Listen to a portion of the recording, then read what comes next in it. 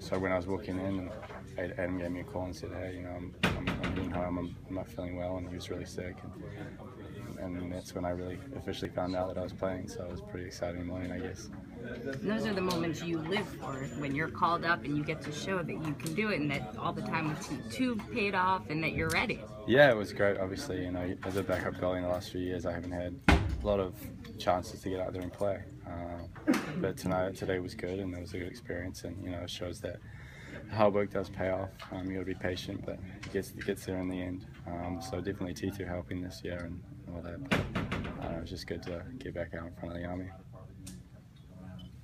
Cool. Awesome. Thank you.